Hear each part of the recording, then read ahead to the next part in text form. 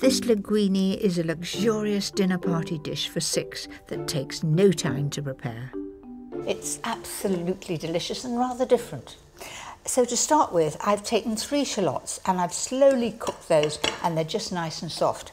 And I've got some linguine here, and it's 250 grams. Cook it as the packet says. It's usually about 10 minutes.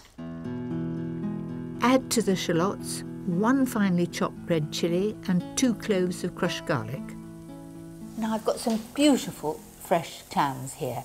I've given them a good scrub. If any of these are open, you're not to put them in there because they're not fresh. Tip those in, and the shock of the heat will start them to open. Then I'm going to add 250 ml of wine, give or take a bit. I shouldn't say a bit of wine. You can't have a bit of wine. My husband's always telling me that. A drop of wine. Give that a bit of a stir, then in the lemon goes. Those are cooking nicely, but to make sure they all open, they need to be in the steam. So pop that on. This should only take about 3 minutes.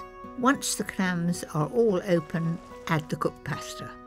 Just leave that for the moment. It's on a very, very low heat, and I'm going to quickly get on with cooking the rest of the shellfish, and that'll just take a couple of minutes.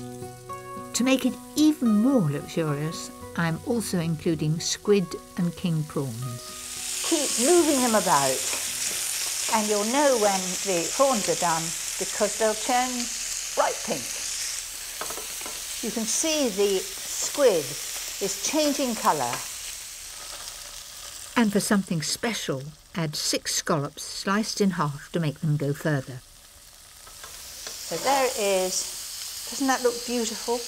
Loaded with wonderful seafood. What I've forgotten to do is my tomato. I've still got the heat on here. Just shows you I'm not perfect.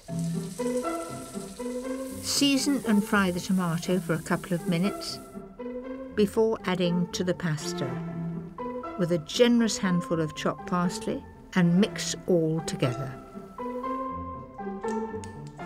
Doesn't that look good? That is, to me, sheer luxury. Everybody will feel that you've spoilt them rotten.